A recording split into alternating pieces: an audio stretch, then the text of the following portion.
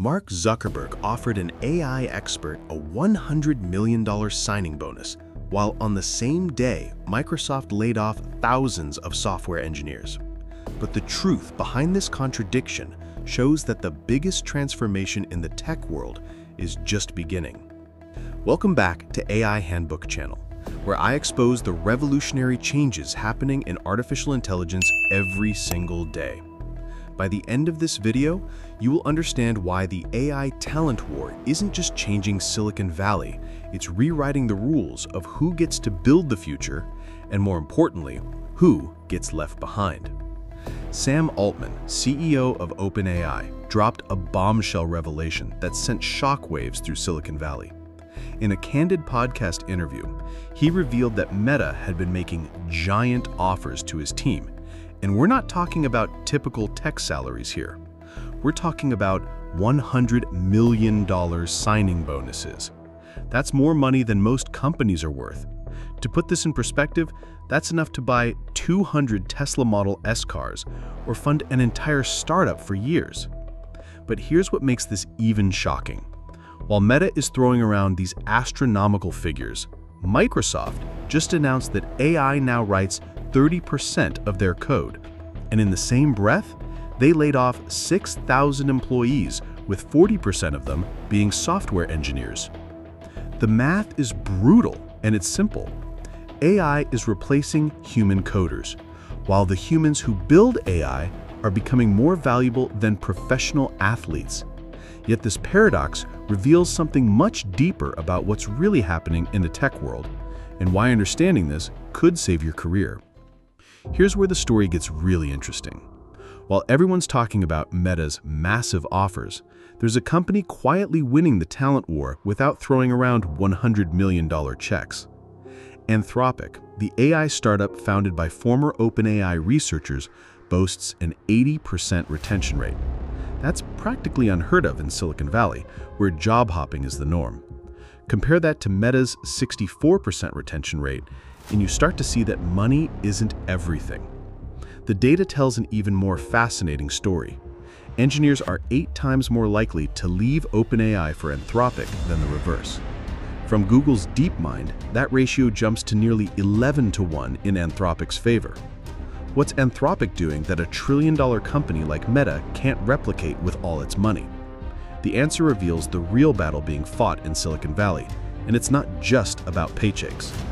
But there's another side to this war that nobody's talking about, and it's creating a crisis that could affect millions of programmers worldwide. While AI superstars are getting paid like tech royalty, there's a devastating trend happening to regular software engineers. The middle class of coders is being squeezed out of existence. Here are the brutal facts. Since January 2025, over 22,000 tech workers have been laid off. But it's not random, there's a clear pattern. Junior developer hiring has collapsed by 50% since 2019. Among big tech companies, new graduates now account for just 7% of hires, down from 25% in 2023. Microsoft's approach is particularly telling. CEO Satya Nadella proudly announced that AI generates 30% of their code, while simultaneously their TO, Kevin Scott, predicts this could reach 95% by 2030. Meanwhile, 40% of their recent layoffs targeted software engineers. The message is clear. If you're a mid-level programmer doing routine coding work, you're in the danger zone. Companies are realizing they can replace these roles with AI tools and redirect that salary budget to hire the AI experts who build these tools. This isn't just a temporary adjustment, it's a fundamental restructuring of who gets to work in tech. But there's something even more significant happening behind these headlines. Sam Altman didn't just reveal Meta's offers. He also shared his philosophy on why his people aren't taking them. His response reveals a deeper battle between two very different approaches to building AI companies. I think people look at the two paths and they say OpenAI's got a really good shot, a much better shot, on actually delivering on super intelligence, Altman explained. He believes his employees stay because of OpenAI's really special culture and their mission to create artificial superintelligence. But Altman went further, calling some departing employees mercenaries while describing his remaining team as missionaries. His internal memo to staff doubled down: missionaries will beat mercenaries. This isn't just corporate PR speak.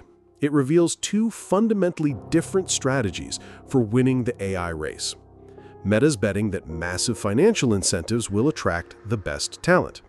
OpenAI is betting that mission and culture will keep their people motivated to build something historic. The question is, which approach actually works? And the answer might surprise you, because there's data that shows the real winner in this war. Here's the plot twist nobody saw coming. While Meta and OpenAI are locked in their public battle, Anthropic is quietly winning the actual talent war. Their 80% retention rate isn't just impressive, it's strategic dominance.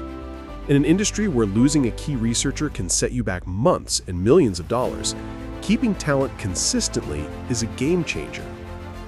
But Anthropic's success reveals something crucial about what top AI talent actually values. It's not just about the money. It's about autonomy, intellectual freedom, and the belief that you're working on something that will genuinely advance AI safety and capability. Employees describe Anthropic as embracing unconventional thinkers and giving people true autonomy to drive impact. No corporate bureaucracy, no forced management tracks, just clear paths for career growth and the freedom to do breakthrough research. This approach is paying off in ways that go beyond retention. Claude, Anthropic's AI assistant, is quickly becoming a developer favorite, which creates a virtuous cycle. Engineers want to work at companies whose products they admire and use. Yet even as we see who's winning today's battle, the real question is what this means for the future of work itself. By 2030, the predictions are staggering. Kevin Scott from Microsoft believes AI will write 95% of code. Mark Zuckerberg thinks half of software development will be done by AI within the next year. Andy Jassy from Amazon admits they'll need fewer people doing some of the jobs that are being done today. But here's what these leaders aren't saying. This transformation is creating two completely different tech economies. Economy 1, elite AI researchers, safety experts, and system architects who can work with and guide AI systems.